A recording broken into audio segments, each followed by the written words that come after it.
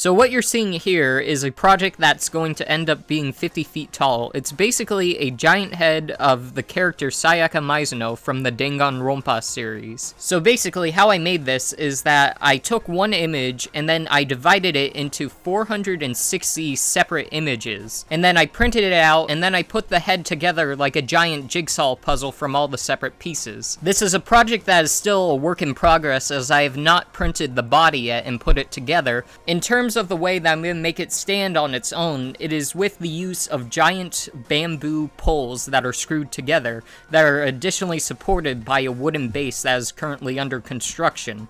And the reason why it needs to be 50 feet tall is because it would frankly be too boring to me, as I've already created one that was 8 feet tall and 12 feet tall. So why not try to go for 50 feet tall? In the end, if it is ever complete, this is what it would look like.